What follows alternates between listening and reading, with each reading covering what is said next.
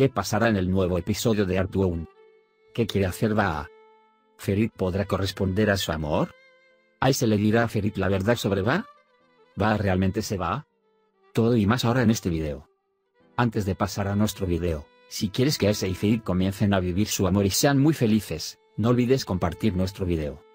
El beso de Ferit con Ayşe hará que Baha vaya demasiado lejos e intente dañar a Ferti. Cuando Ayşe descubre que Baha ha comenzado a tratar con Ferit, puede gastar su amor para no lastimarse. Porque el poder financiero oculto detrás de Baha será Hande. Seguirán intentando acabar con esta relación a toda costa. Sin embargo, Ferit pensará que Ayşe está enamorado de él en todos los sentidos y que realmente tiene un problema. Ayşe no podrá ocultar su amor por mucho tiempo, pero por ahora, se obligará a sí misma para que Ferit no entienda por culpa de Baha. Se sentirá mal porque Adam lo acusa de mala suerte y Ferit piensa que lo que le pasó es por él. Ayşe volverá a recibir ayuda de la señora Bella esta vez y estará con su apoyo. Tanto es así que tras este accidente, Hande acabará en el fondo de Ferit sin perder tiempo. Sin embargo, Ferit no se enfrentará a él en absoluto. Ferit, quien también se siente ofendido por Ayşe, disfrutará estando con él pase lo que pase. La opresión de Ayşe por parte de Baha no terminará, porque, como Baha le dijo a Ayşe, no llegará muy lejos. Su ausencia hará que Ayşe se sienta más incómodo y Ferit lo notará y aprenderá sobre Baha. Ferit ahora encontrará y aprenderá la verdad sobre el propio Baha. Cuando aprenda, aumentará su amor y admiración por Ayşe. Ayşe, por otro lado, estará muy preocupada por lo que le pasará a Ferit después de su accidente con Fitna. El accidente no será a favor sino en contra como esperaba Baha, porque Ayşe y Ferit subirán oficialmente de nivel en su relación tras el accidente. Aunque esta situación no agrade a Hande y Baha, nada saldrá como ellos desean. Ahora veamos qué pasó juntos en el último episodio. Cuando Ayşe sale de la casa para ir a Ferit, Baha se enfrenta a ella. Cae en el regazo de Ayşe, herido. Ayşe toma a Baha del brazo e inmediatamente intenta sacarlo de la casa. Mientras tanto, Hande los está mirando. Mientras Ayşe y Baha se suben a un taxi e intentan llevarlo, pasan la traducción de la policía, pero no reconocen a Baha como teme Ayşe. Hande los sigue. Ayşe le envía un mensaje a Ferit para que lo perdone por la confusión y que no puede venir. Se sientan con Baha y Baha le pregunta a Ayşe por qué se casó con Ferit. Dice que este matrimonio se hizo por él, que no está enamorado de Ferit y se ofrece a huir. Ayşe, por otro lado, es curar su herida lo antes posible y hacer que vive a su manera. Ferit está devastada por la ausencia de Ayşe y sueña con ella todo el tiempo. Hande escuchó de una de las amas de llaves que Kezban le dijo que el matrimonio de Ayşe y Ferit tenía un contrato. Mientras buscan en la habitación con agujeros, Adnan Bey lo atrapa ahí y condena su acción. Hande no puede encontrar el documento que quiere, le dice a Kezban que empaque la habitación y se vaya. Si bien el hermano de Ferit quería darle moral, le explicó que su matrimonio no era real y que todo terminaría en 6 meses. Ferit se enoja cuando su hermano le dice a Ferit que está enamorado de Ayşe y que por eso está tan obsesionado con él. Ayşe encuentra una casa para Baha y cuando llama a su abogado después de eso, Baha se enoja con él y le dice que no quiere volver a la cárcel. Baha dice que ama a Ayşe y se enoja por no responderle. Ayşe, por otro lado, dice que nunca ha amado a Baha y que solo está tratando de protegerlo porque está enojada. Baha, que trata de sentir lástima por Ayşe en todos los sentidos, también cuenta la mentira de que los familiares del niño que mató lo hirieron. Hande llama a los periodistas y les tiende una trampa para deshonrar a Ayşe. Hande, por otro lado, lo regaña y lo abofetea, diciendo que se desviará de su propósito y dañará a su familia. Luego va a la dirección que aprendió de Hande e intenta atrapar a Ayşe con Baha. Pero cuando no puede encontrar a nadie en la casa, se enoja con Hande, que viene tras él y abandona el lugar. Sinan se acerca a Yaman y le pide cuentas. Cuando Yaman comienza a hablar de un lado a otro, Sinan lo abofetea. Leman, a quien Hande intenta enviar a la aldea, cae a sus pies.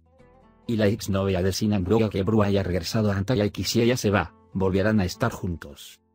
Cuando Ferit se entera de que su hermano Sinan golpeó a Yaman, se enoja mucho y le advierte que ha cometido un error. Le hace jurar por Muje que no lo repetirá más tarde. Muje dicen que empezaron a gustarse. Ayşe llama a Bella y le pregunta si Hande conoce la casa en la que se quedan.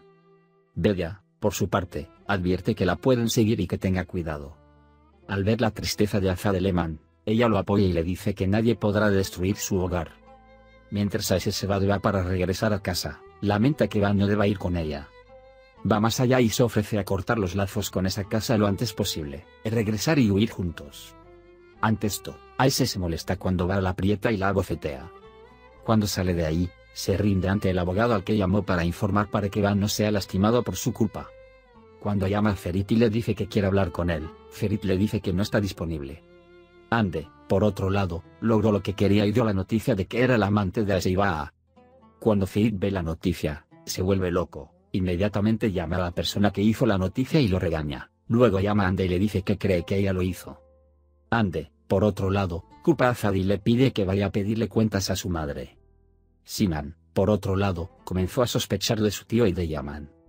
Cuando su tío Isan llega a su oficina y dice que quiere examinar todos los documentos, el tío se inquieta y llama a Yaman. Mientras todos están en la mesa para cenar, Ferit se acerca enojado a la mesa y le pide una cuenta a su madre. Adnan se da cuenta de que el vestido de Ayşe pertenece a ella. Azadam le pide que explique que ha sido acusado en vano y que se casó con su esposa a cambio de un contrato. Ferit va enojado a su habitación para explicar todo y mostrar el contrato. Ayşe también corre tras él y le pide que no haga esto. Ferit, por otro lado, muestra a todos el contrato que firmaron sobre sus activos. Se toman un descanso y se van a su habitación, de la mano de Ayşe, porque no puedo vivir sin Ayşe. Ferit le pregunta a Ayşe de qué hablarán cuando entren a la habitación, pero cuando ella deja de hablar de nuevo, Ferit se enoja. Ayşe luego viene a Ferti para decirle la verdad. Ferit dice que ha superado todos sus miedos e inseguridades gracias a Ayşe y le pide que le cuente lo que pasó durante el día. Ayşe piensa en lo que dijo Baha y se queda en silencio y las lágrimas caen de sus ojos. Azad está muy molesta después de que Ferit la regaña y se encierra en su habitación y llora y mira las fotos de sus hijos. Sinan se le acerca y le dice que hablará con Ferit para ganar su corazón y darle moral. Yaman y Betul fueron a cenar a Andes. Hande dice que vio a Ayşe con sus propios ojos en esta cena y que ella misma lo informó. Mientras todos están felices en la cena, Hande de repente se siente incómoda y va a su habitación a cambiarse.